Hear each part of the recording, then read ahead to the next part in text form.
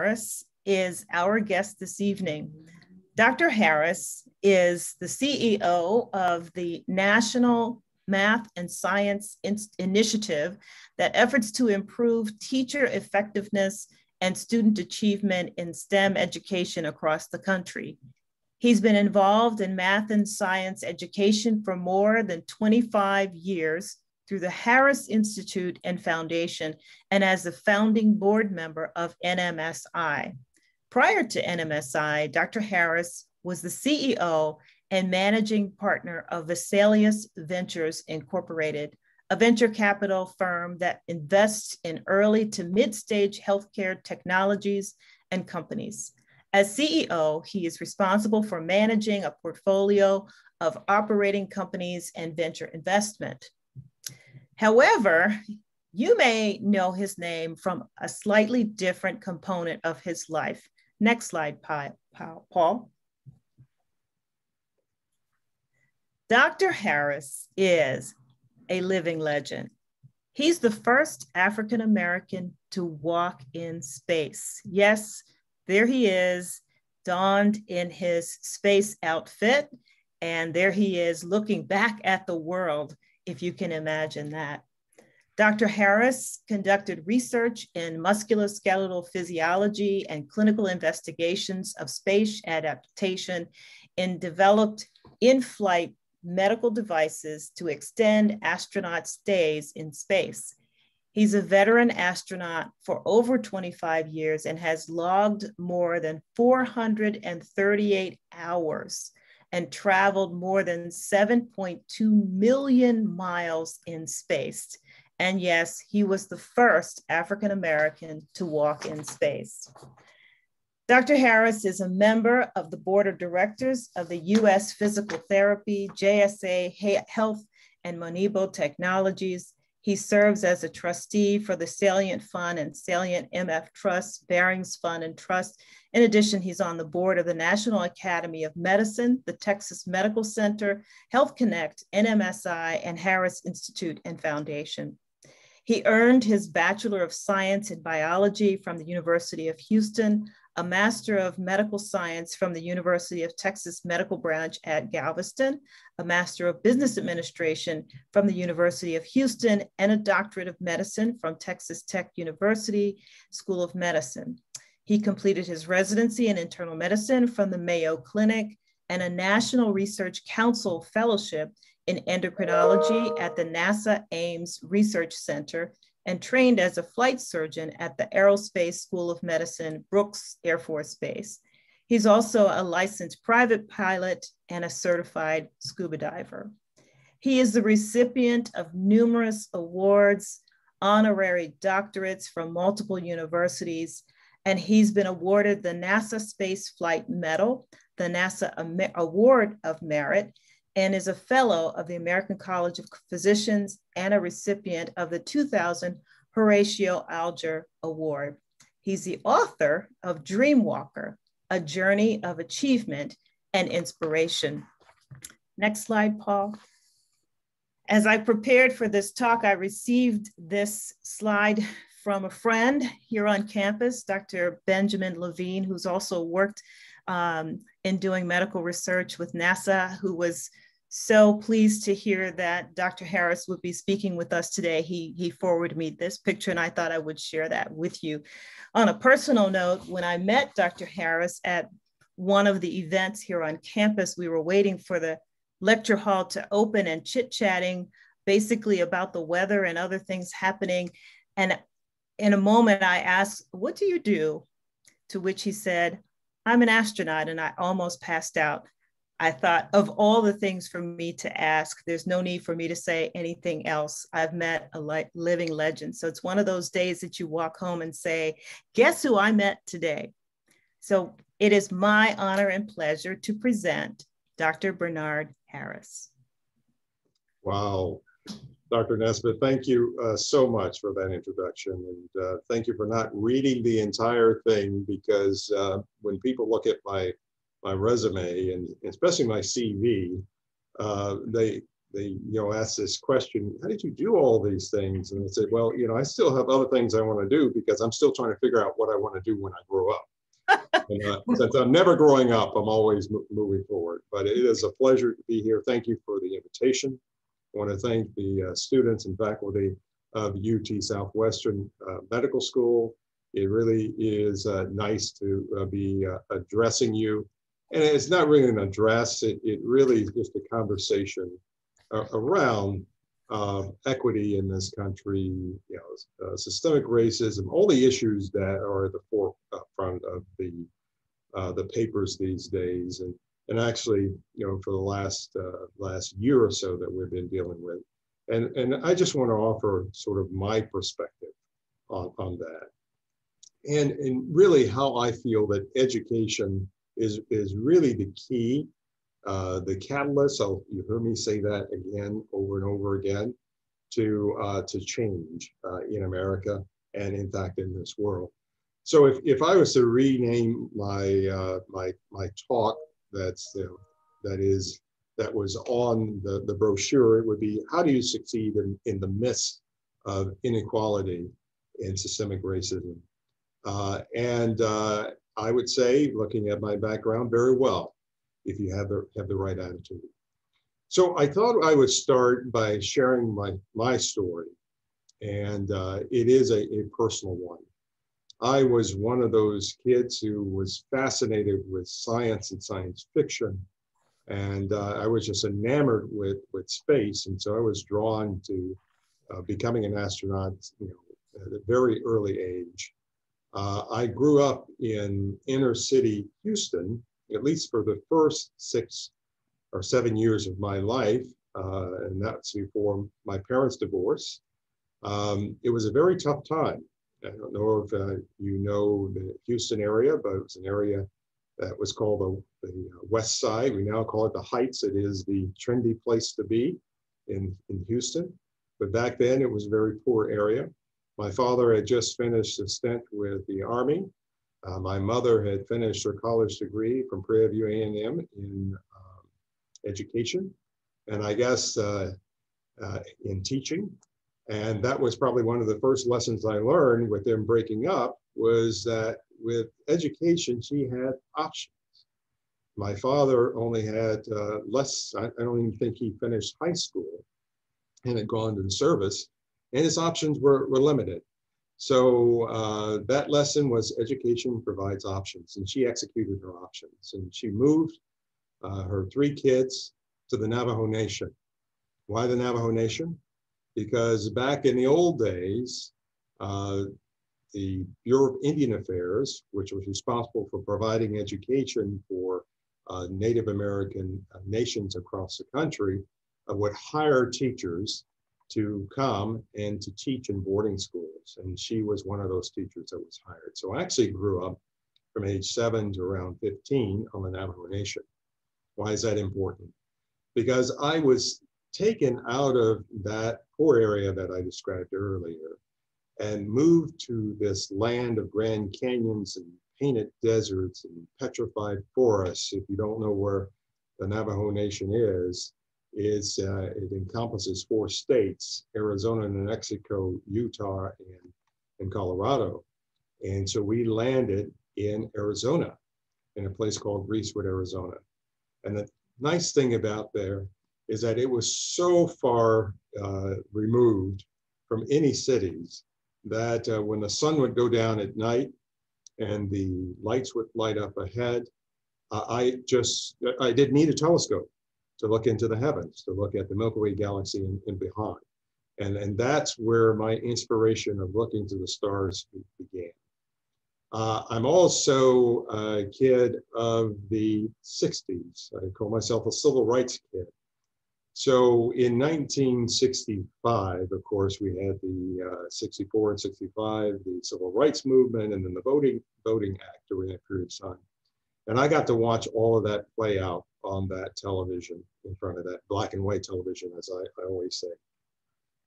And on that same television screen some years later, I got a chance to see Neil Armstrong and Buzz Aldrin land on the moon. And when they landed on the moon, I knew what I wanted to do. My mother, being an educator, would always ask me from time to time, what is it you want to do when you grow up? And there were a few things like a kid. I had a number of things that I would get entertained by, but this one stuck. And I remember telling her, Mother, I want to be an astronaut. And of course, she told me, like all parents do, that I could be and do anything that I wanted to. And I took that to heart. We subsequently moved from the Navajo Nation to back to Texas, to San Antonio, where I finished up high school. And it was during this period of time where I really got serious about trying to decide on, what I would do, what would be my path to eventually get me to NASA. And I studied NASA and found out that there was a doctor by the name of Joe Kerwin, who was the first American physician to fly on board the Skylab mission, which was our laboratory at the time, our space lab at the time. And he spent 28 days in orbit, and I watched every day of that, again on that black and white television, and was enamored. And so when I finished high school, I went to University of Houston as a pre-med student, and you've heard Dr. Nesbitt talk about all the education that took me to get where I was to one day applying to become an astronaut. After I finished my fellowship, a few years later, I applied to the astronaut corps, and that was in 1990. I always like to say that, so even for your medical students, that was a long time ago. I applied and was accepted as an astronaut. And as an astronaut, of course, you come in and you go through, again, training, just like we do in medical school, except for this training involved not only space medicine, but it involved how to fly jets and how to fly the shuttle, how to survive in different environments. It was probably the most comprehensive education that a person could have. And usually that's about a 2-year process. And then once you pass that, you become eligible for mission.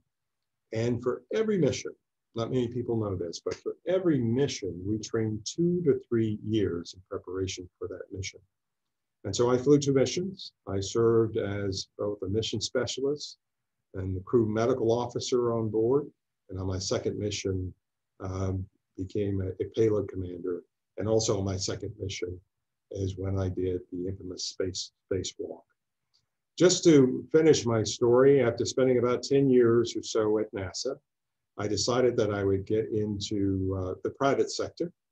And so I actually started working in business as a senior manager in a small aerospace company. I eventually found out that I had no expertise in business. And so that's why you saw in the description of my education that I have an MBA. I went back so I could at least speak the language of business. And that eventually led me to starting my own firm, an investment firm called Vesalius Ventures, where we focus in telemedicine. Why telemedicine? Because my career at NASA gave me the research background, the technical background to be involved in some of the first beginnings of telemedicine through NASA. You can't get any more remote than working at NASA and dealing with medicine from afar, from here on Earth. And so I participated in telemedicine, helped to start some of the initiatives at NASA. And then, of course, when I left NASA, then I used that expertise to start Vesalius Ventures, which has been around since 2002. So I share with you that story because it's an important one that sort of outlines my background for you in prepping our discussions. But you know what? I would be remiss if I did not answer a question that I always get from folks who know that I'm an astronaut. And probably the most common question I get is, what was it like to be in space? And what was it like to walk in space? So I can spend just a minute or so on this. I want to share with you what it's like to get into space, which sometimes can be a challenge. So you probably know that given my age, I flew on the space shuttle. The space shuttle is an amazing vehicle. Many people don't know that it weighs 5 million pounds with its spaceship and the rockets that allow it to be catapulted into space. And with that weight, you have to light 5 engines that produce a thrust of 7.5 million pounds. And with that 7.5 million pounds of thrust pushing against the ground, we go in the opposite direction, hurry. So how fast? Within 2 minutes of liftoff, which we call our first stage, we're on the solid rocket motors. And we will reach an altitude of 100,000 feet and a speed of about 2,500 miles an hour. And at that point, we're above most of the atmosphere.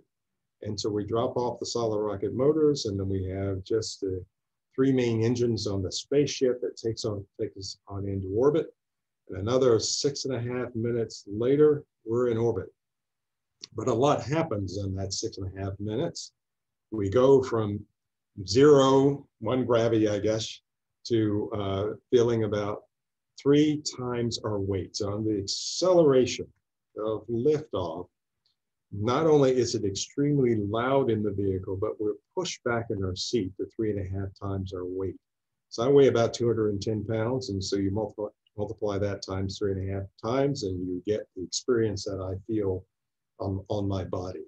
But fortunately, a total of 8.5 minutes later, the main engine's cut off, and now you are in space in a second and experiencing 0 gravity. And it's amazing. And what does being in space means? It means that we travel to an altitude of 250 miles above the Earth at a speed of 17,500 miles an hour. And at 17,500 miles an hour, we can go around the world every 90 minutes, get to see a sunset or sunrise every 45 minutes. It's an incredible view that I have from in space. You get a chance to see the Earth down below. So you might have heard astronauts talk about the experience of looking down at the Earth for the very first time. And I, of course, did that on my first mission inside the cabin. And my second mission, I did that outside the cabin, and what an experience. And we usually describe looking back at the Earth as probably the most beautiful sight that a person can have as you're looking down, going around the Earth. And one of the immediate things that you notice is that there are no lines. And what do I mean by that? No lines of latitude, no lines of longitude, just the planet below. And it reminds me to remind you of the view that I think that God has of us as one people on this earth. I always like to joke to say, people also ask me, do I believe that there's life or believe in aliens? And I said, I haven't seen any, but I can tell you that I truly believe that there's life out there. But let's say if there were aliens and they came to this planet, they would come, orbit the Earth, look down, and they would have 2 thoughts. One is that they would see us Earthlings, not as all the separate people that we categorize ourselves in, but as one people, Earthlings, and either they will embrace us or they will shoot us on the spot. But I say all of this to say this, that on this planet, unfortunately, we have dealt with separation in countries. We've separated within those countries our people. That separation, unfortunately, is done by either our social economic status, how much money we have, the color of our skin, our sex, our gender. All of these things are false. They are made up by us. They're created by our mind and our need to be superior over each other. And being in space, and being an astronaut reminds us that we're all equal, that we're all Earthlings. And we're on a spaceship traveling through the Milky Way galaxy, which in itself is traveling through the known universe. And just to give you a perspective, there are over 300 billion galaxies similar to the Milky Way galaxy in the known universe, the known universe. So to think that we have, think ourselves so wonderful, I think is pretty presumptuous of us. So with that, I wanted to provide you that as a background. And I want to back up and just highlight a couple of things in my story. And that is, I've already mentioned, that my story, my life has been highlighted by initiatives that were supposedly to deal with the rights of us human beings in this country, on this planet. Remind you, in 1964, we had the Civil Rights Act, which I experienced as an elementary school kid. In 1965, we had the Voting Rights Act. And unfortunately, we're still dealing with the Voting Rights Act and issues around that even today. And only thing if you need some evidence of that, look what just happened in Georgia just this past week or so. In 1969, when I watched Neil Armstrong and Buzz Aldrin land on the moon, I was not only looking at them accomplishing some of the greatest feats known to humankind in space, and we were all cheering what was happening, and such a tremendous accomplishment for human beings. We were dealing with civil rights at the same time in this country. In 1978, when I finished college and was headed to medical school, something happened, and that was something called the Bakke decision. And I don't know if people remember that, but we had several challenges to affirmative action. And affirmative action program, if I can, I did a little research. I'm just going to give a little history of affirmative action if I can, and then get back to the point I was going to make. In 1961, John F. Kennedy introduced the concept of affirmative action. In 1965, Lyndon Johnson had the executive order affirming that government commitment to promoting equal employment opportunities for all, despite your background. In 1967, we added the sex to the Non-Discriminatory Act and affirmative action programs that were put in place. And in 1968, we added gender to that. So I want to give you that sort of perspective. And let me go back. So when I went to medical school, I had to deal with challenges around these acts and these executive orders around affirmative action. And I'll say to this group, and I'm not ashamed of it, that I am here addressing you as a medical doctor, as an astronaut, as a venture capitalist, and now involved in philanthropy. I would not be here today if it wasn't for affirmative action programs. Has nothing to do with my qualifications or my abilities. It had to do with just society being acceptant of my color, the color of my skin, and the preconceived notions and stereotypes that society had for us, and me in particular, as an African American in this country. Well, I didn't stand by. That didn't bother me at all. I took advantage of that, as many folks that my age did. So I had to deal with that going into medical school.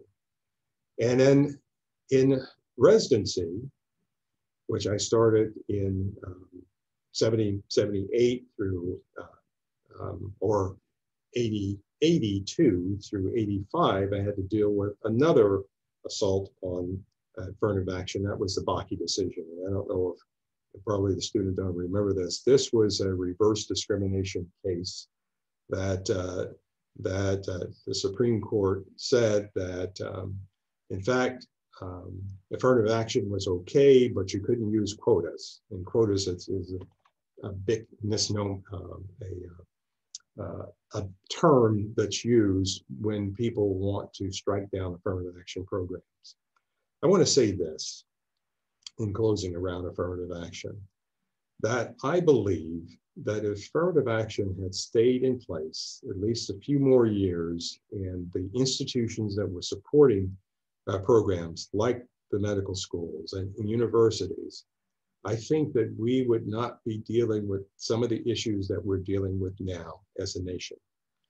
That, and I'll go on to say that if we are able to take advantage of the moment that we have now, where people are now again seeing the impact of systemic racism and inequality and injustice that's happening across the board, particularly in people of color, that if we can deal with this now, then perhaps we would not be dealing with the same issues 30 years from now.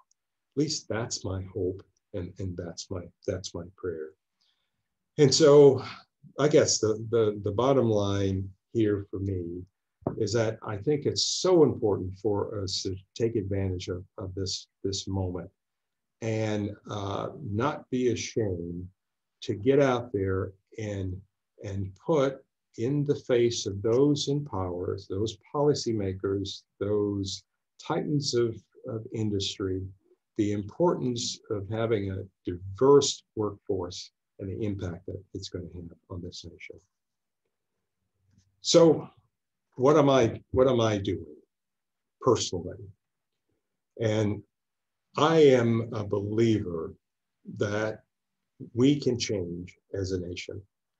I'm a believer that if all of us can pull together and not be ashamed of talking about the issues, not being timid about it, but facing it face to face, that we can come up with constructive ways to deal with the issues that we're dealing with now.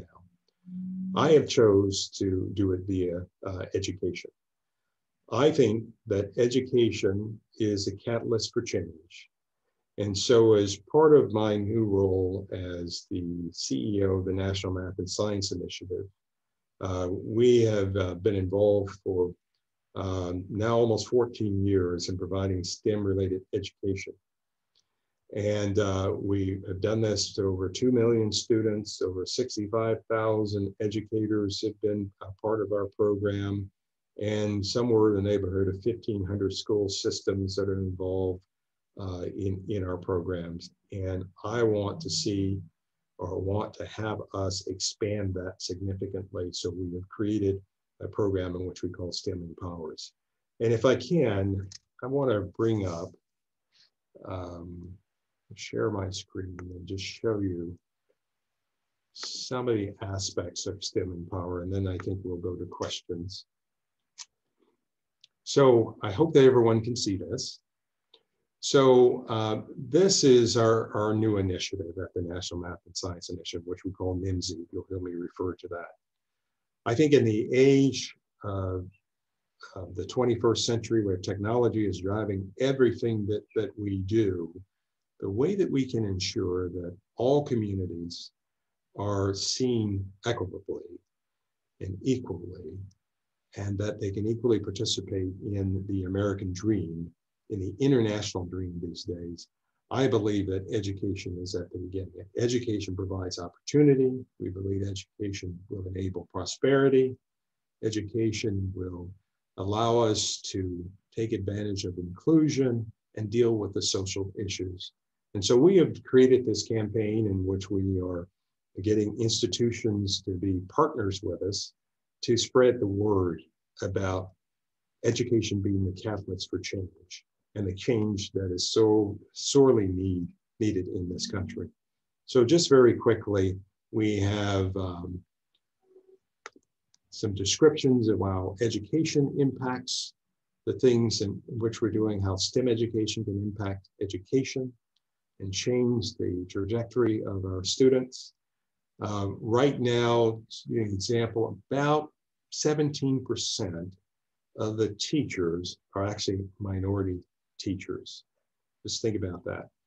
in a public institution, K through 12 institution, where the majority of those students are people of color, how you can impact change is by changing the demographics of the educators.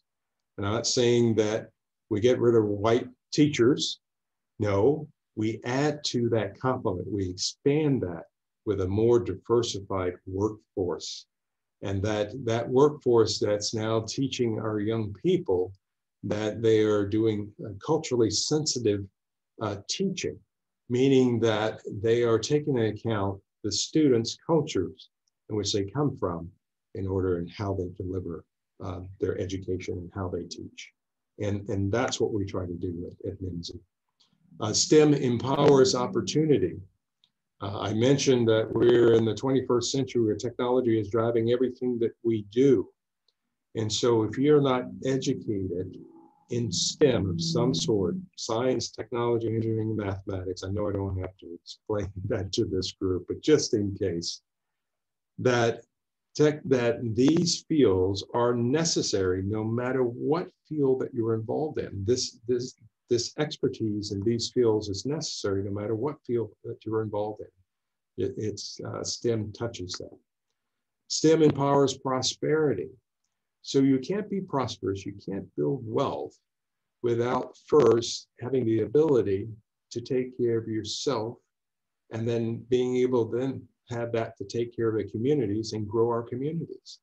And so the best way to do that is, I think, through a 4-year education. And if you're not college inclined, at least go to a vocational school where you can get training in STEM so that you can get good paying jobs. So prosperity is really dependent on STEM. And social impact. The biggest issue around social impact is the disparity in wealth in this country. And so unfortunately, when we look at wealth of the Black and brown communities here, there is a huge gap that we have to deal with. And that gap can only be solved through education and only be solved through building wealth. And once you close that gap, you inherently, I believe, this is my theory being a scientist, we close the social inequities and the social injustice that's happening here, because now we're on a more equal playing field. So those are the, and then lastly, inclusion is important when we talk about STEM and STEM empowers.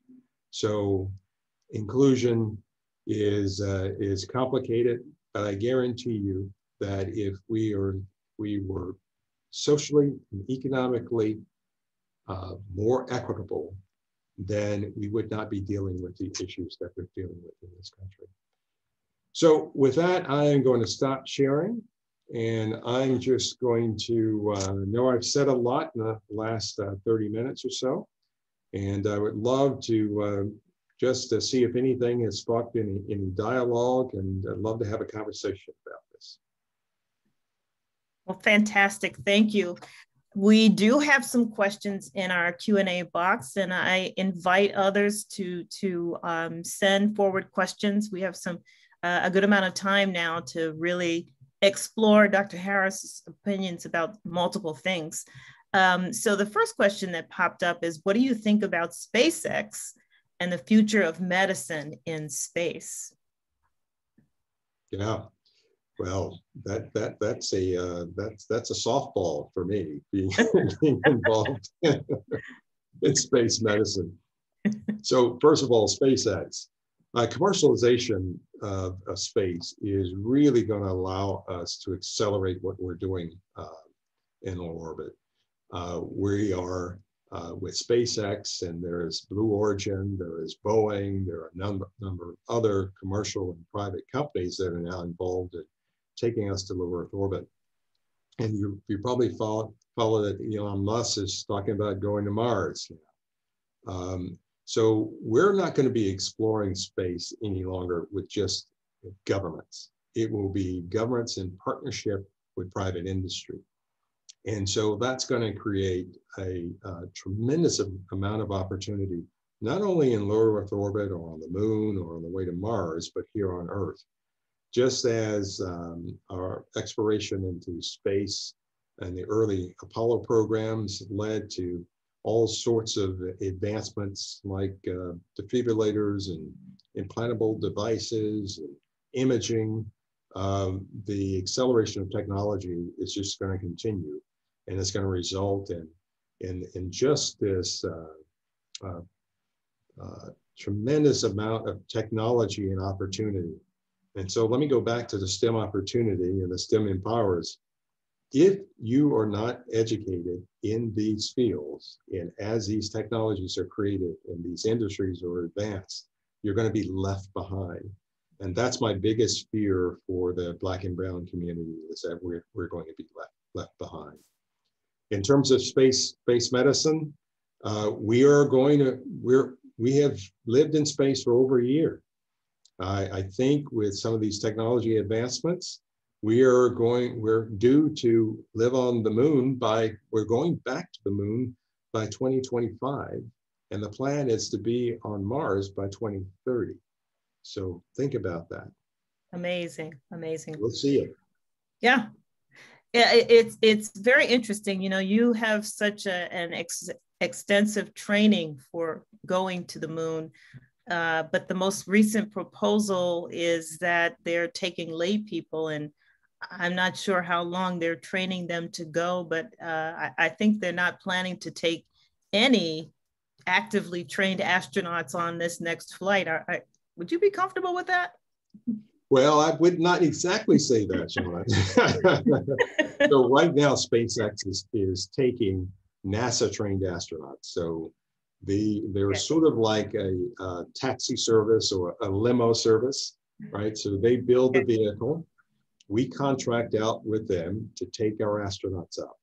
Now, they are also planning on having a private group of astronauts that will go through a similar training program, probably not as extensive as our training, because the systems are in many ways, a lot easier and a lot more sophisticated. There'll be more AI involved and more automation involved in going into space. Okay, that makes sense. All right, another of our questions: what advice do you have for underrepresented minority students that want to work at the crossroads of medicine and business? Yeah, so get educated in both, right? So if you're in medical school, get your medical training, whatever that is. If it's being a physician, I would also advise you get training in a specialty or a subspecialty. Right? Not just go to medical school and just get the medical degree. Get your subspecialty training, because that's going to help you. It gives you a lot more options. And then if you want to go into business, do as I did. Go and get a business education. You can do that through a formal education, get an MBA, or there are a number of business schools that offer programs where you can come in for a period of time. They're like executive programs, where you come in for 2, 3, 4 month period where you get the foundation for an MBA and you get the expertise, and that allows you to have the business acumen that you're going to need to get involved. And then the next thing after you get that education is go out and get some world experience. Nothing teaches you better than going out and working for a company. And so if you're thinking about being part of a large company, go out and get large company experience. If you're thinking about being involved in a startup, I get asked by a lot of medical students these days that, I want to go and get a startup. Guess what my advice is? Go and work for a large company first. Because that will give you, if you can go and work for a large company, let's say it's for GE, or Medtronics. What happens there is that you learn the workings of how a large successful company operates, and if you get trained in the various areas, when you get out, you'll have the requisite knowledge in order to run your own company. But just to jump out there on your own and think, well, I'm going to become this entrepreneur can be challenging. And that's a harder way to go. That would be my advice. Good advice. Well, my division chief, Dr. Hill, asked, he says, what an inspiring story. As someone who has seen planet Earth without the artificial political, religious, racial, and much more boundaries, are you optimistic about the future, or have the events in the recent months, years tempered any optimism? And he says, you can tell us straight. Well, the straight scoop is, a year ago, this 2020 has been a challenging year for all of us, with COVID and with George Floyd and all the others. That's when, if I just focus on that, I really get pessimistic about our future. It's like, oh my God, are you kidding me? Are we still dealing with the same issues? As I said before, we had an opportunity 30 years ago to make a difference, and we elected not to continue with programs that could help move our communities forward, at least forward enough. We made some progress, but not enough progress to make a systemic change within our community. So we're dealing with the same issues. I'm pessimistic about the perceptions of some in the US who still carry those prejudices, those stereotypes that, we kind of go, but we're in the 21st century. We're not back in slavery times, but yet there are some folks who are still think that way. So that's my pessimistic side. My optimistic side is to see in the marches that ensued over the last few years, those marches have not just been Black people and brown people. There have been people of all races and colors and sex and gender that have been out marching in support of change. That makes me optimistic about the US, about where we're headed. If we can hold on to that and keep that view in front of us, and that vision of truly United States and the world. Remember, this is not just happening in the United States. This is happening in a lot of countries around the world. If we can hold that view, as I say, that God's eye view of us on this planet, of people on this planet, there is hope for us. And I'm a hopeful person by nature. Thank you. I'm hoping that you're absolutely 100% right. Our next question, the NEMSI program sounds really awesome. I imagine the impact is huge. I'm curious if you partner with other organizations that teach financial literacy. Many students of my generation have gone into STEM fields, but haven't learned much about growing wealth. What are your thoughts about that?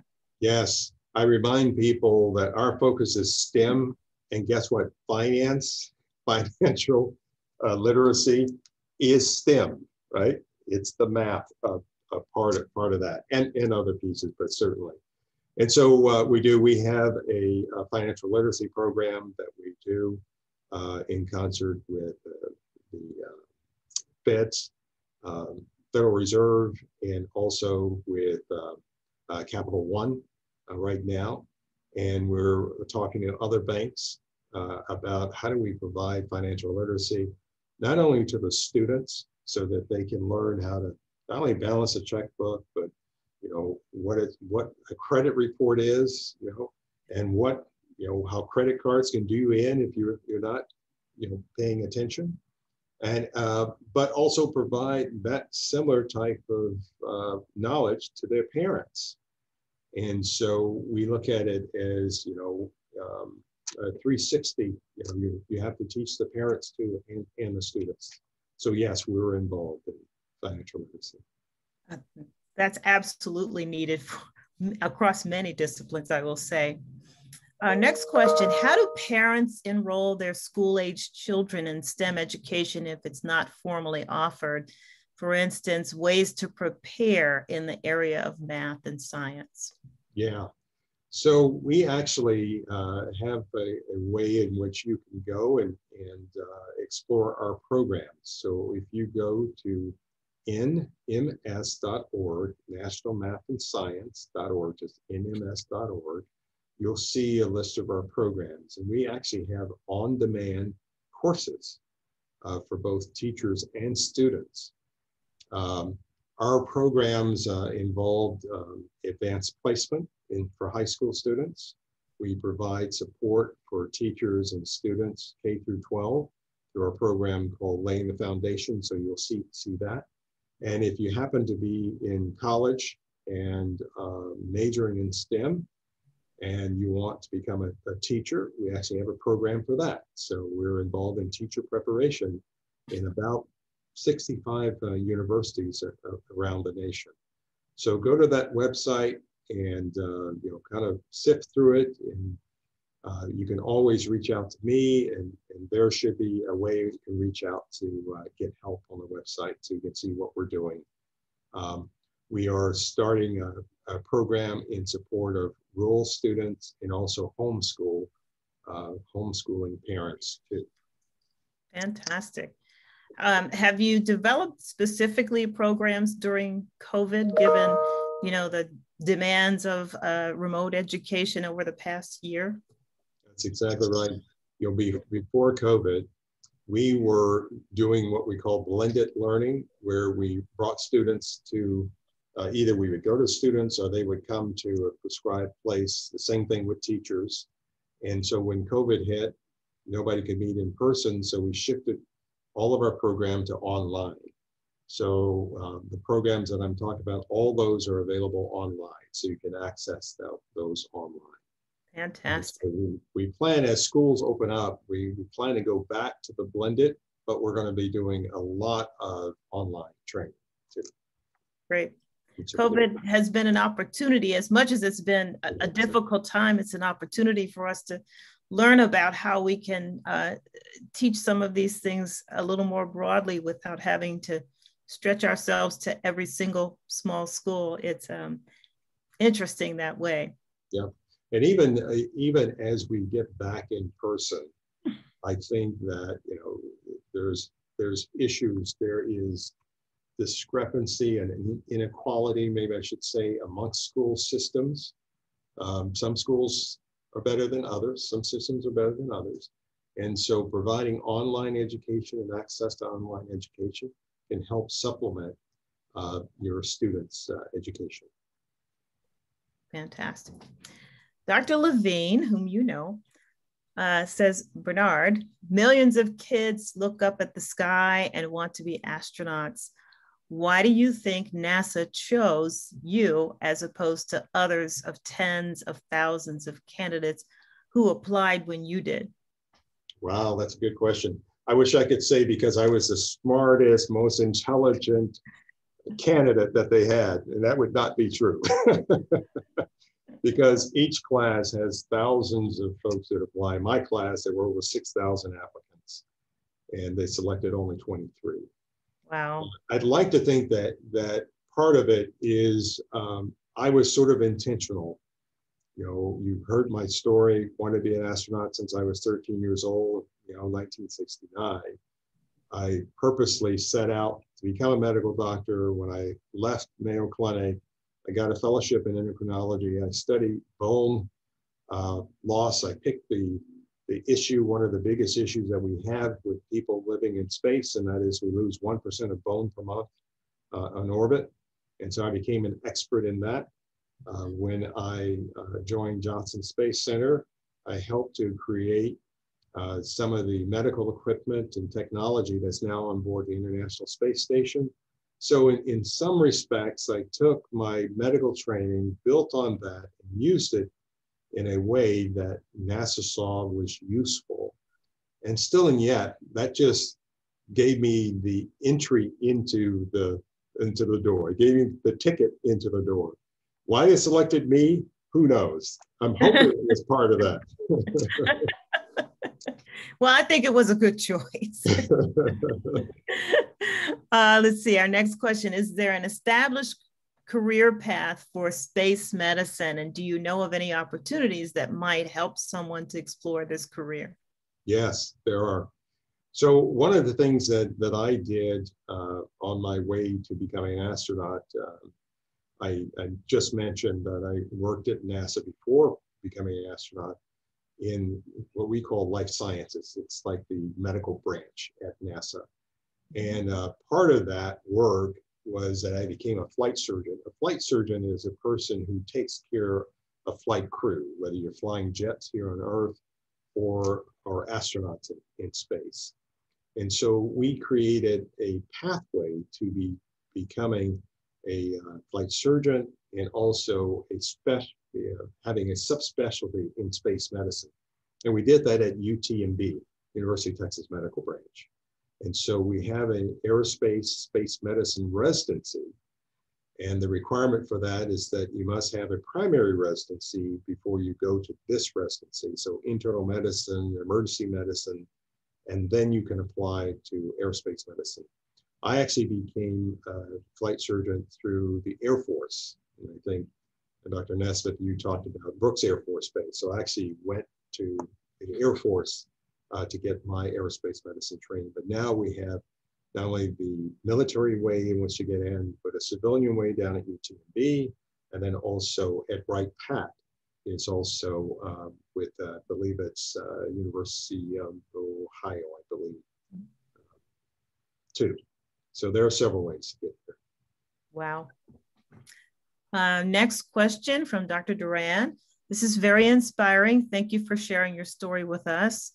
What are the types of potential physiological and psychological issues that you foresee space travelers facing in the future as we take longer and extended trips into space? Yes. The big issue with humans in space is something called space adaptation syndrome. And that is just a big, long word to say that when a body is developed in a one gravity environment and we take it to a microgravity environment, the body adapts.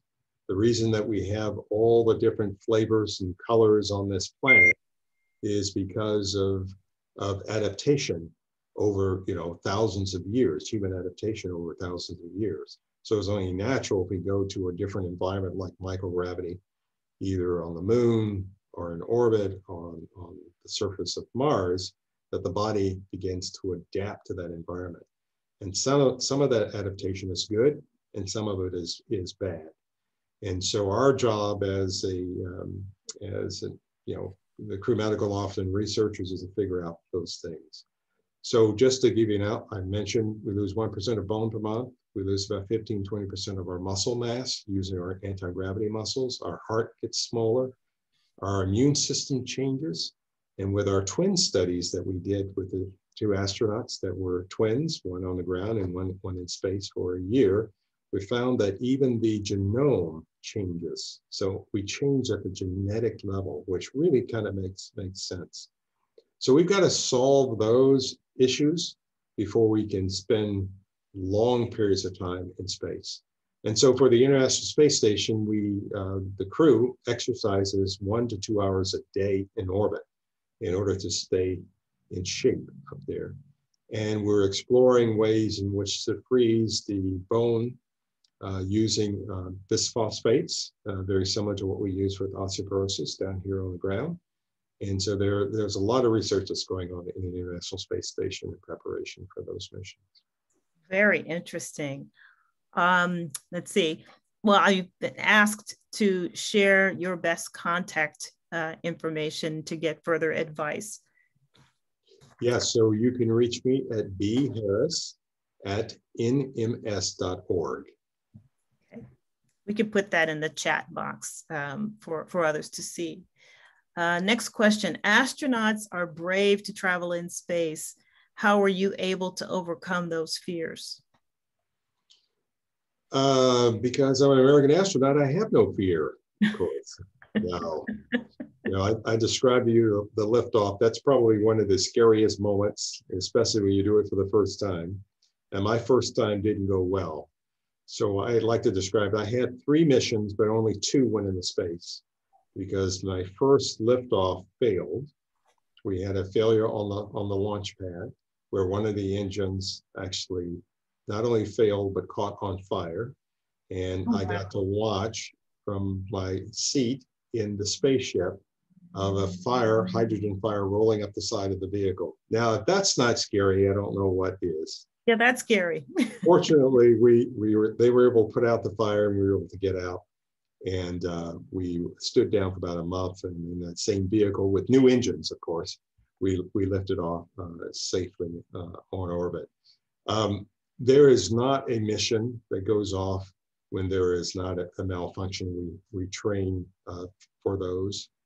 And that training helps you during those scary times.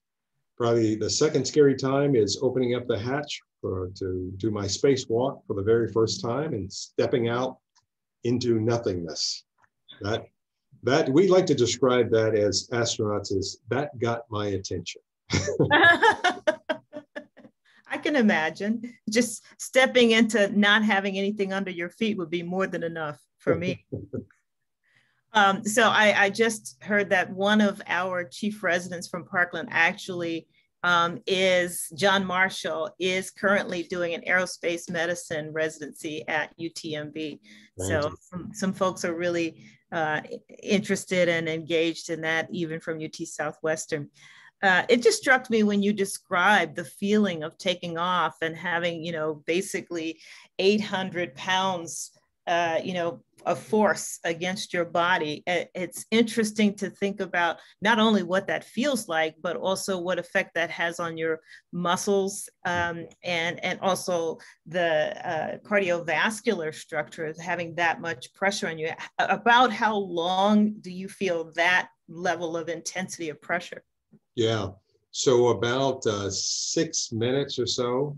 It's a long time. Yeah, it's a long time. It doesn't seem like it's a long time, but when you have that pressure on your chest, you have to consciously tell yourself to breathe.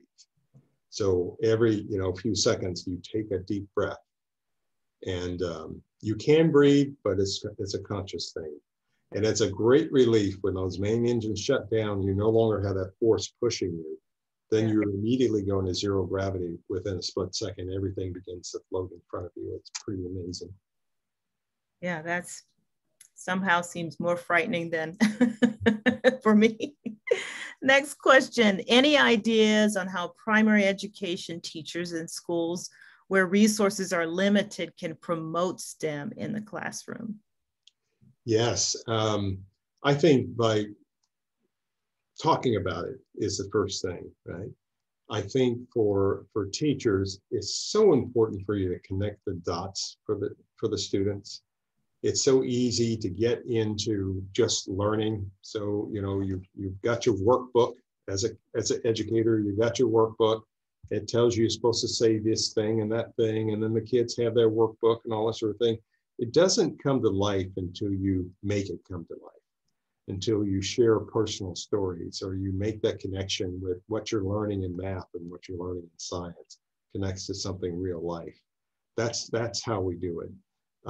In education, we call that project-based learning. So they learn around doing projects and doing hands-on type of work. And then and that requires a lot of time that educators must do research. They must go and figure out how to connect the dots to make it so it's relatable to the students. And then point them to resources where they can learn on their own. Fabulous. We have a medical student question. Christopher Joseph asks, he's an MS3 at UT Southwestern and taking a research year working at SpaceX, starting doing some part-time work with them last December. And thank you all for setting this up, and has been a great experience and inspirational story for him to hear. So, so there are lots of ways that you can engage in learning about space. So earlier and earlier. Yes. What kind of roles are available for those with basic biological research backgrounds in NASA?